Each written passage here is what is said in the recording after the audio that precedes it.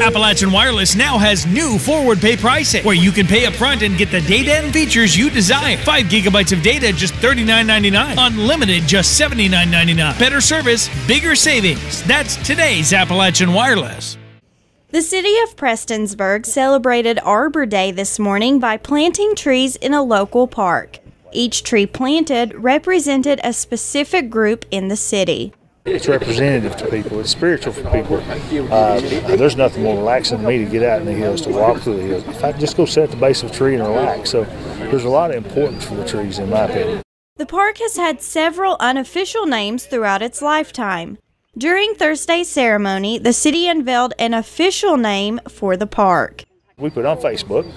We had people make suggestions. There was 3 top suggestions. The winner was Star City Park, which is fitting, us being a star city. During the celebration, Mayor Les Stapleton read the city's proclamation declaring Thursday Arbor Day. Tree City presented a flag, and participants were able to learn about tree grafting. We get benefit from the beauty it brings, and that's what it's all about. We want people to see the beauty of our town, and the prettier it is, the easier it is for us to bring people in.